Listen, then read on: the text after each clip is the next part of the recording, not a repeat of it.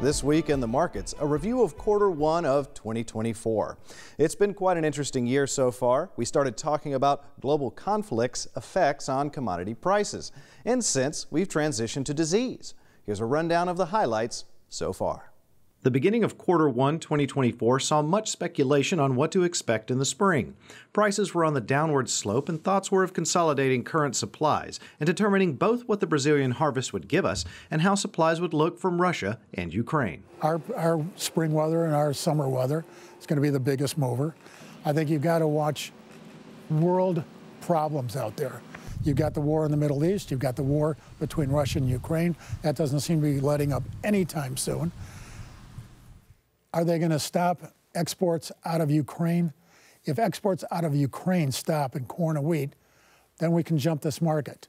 If they continue to export, then they've got plenty of wheat. The Russians have got plenty of wheat.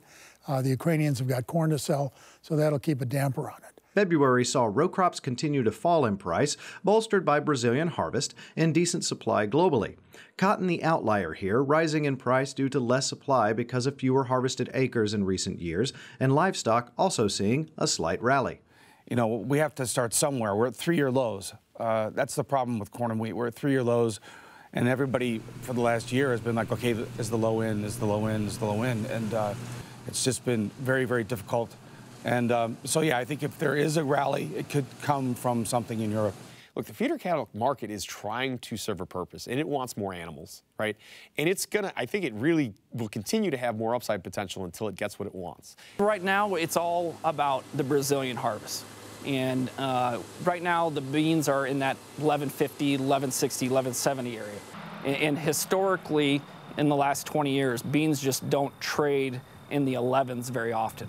You know, they're there very few times, and it's either from 10 up to 12 very quickly or from 12 down to 10 very quickly. So with Brazil only 25% harvested right now, I think there could be potentially some more harvest pressure. Through March, we saw row crop prices continue to rise with the exception of corn, which fell only slightly. That told us supplies were there, but demand not so much. In livestock, lean hogs seeing a rally while cattle prices fairly steady, although small herd size still an issue, not helped by Texas wildfires that devastated many ranchers. A lot of things are going on here. I think that the funds are covering shorts, but at the same time, producers, have quite a bit of corn on the other side of those shorts. So, yeah, I mean, there's no doubt whenever you reverse the market and selling actually showed up, that it gave people a little bit of, firepower, if you will, to step in and buy this thing. The Brazilian crop, the USDA says 155. I say nonsense. I don't think you can have so many Brazilian people, boots on the ground right there, coming up with estimates from 140 to 148, 149 in that range, some even lower than that, and expect that the 155 is going to hold.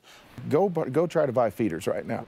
I know what the market's doing on the board, but in the real world, feeders are hard to get your hands on. When you look at fats, there's 190s out there, 188s, 190s. Bottom line is people are out there hunting, trying to get a hold of fats. We got the smallest cattle herd that we've had in decades. I mean, the last 5-6 years have been really tough. In terms of both cattle prices and input prices. We also had the severe drought last year that forced a lot of producers to make some tough liquidation decisions. So yeah, the herd is smaller, and so there's producers that still have cattle are back to the point to where the prices are reflecting that smaller herd, those tighter supplies, and hopefully encouraging some expansion sometime in the near future. April saw a big story drop, avian influenza, or HPAI, seemingly transmitting from cattle to humans. This caused a big price drop in cattle meat due to concerns over safety, and a slight rally in pork as a result. Meanwhile, row crops mixed with wheat and corn moving up, while soybeans and cotton moving down, bolstered by the USDA annual acreage report. Acreage has come up on cotton. Cotton prices have had a nice little rally through the winter. It's back over 82 cents or so last few weeks, pushing 84 cents.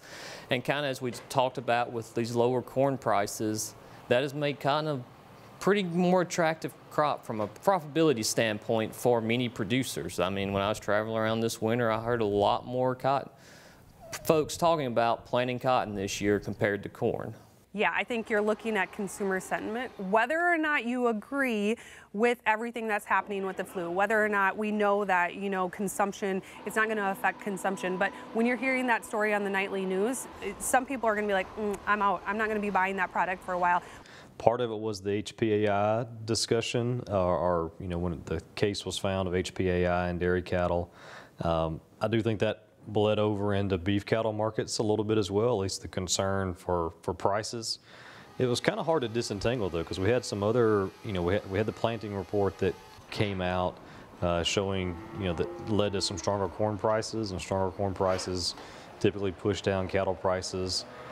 We just had a couple different kind of bad news things there for cattle markets that kind of all hit at the same time that put some pressure on futures prices. As you can see, quite a bit of news to sink into so far this year. With planting well underway, we'll see how things move forward. And that's it for a deeper look into the markets.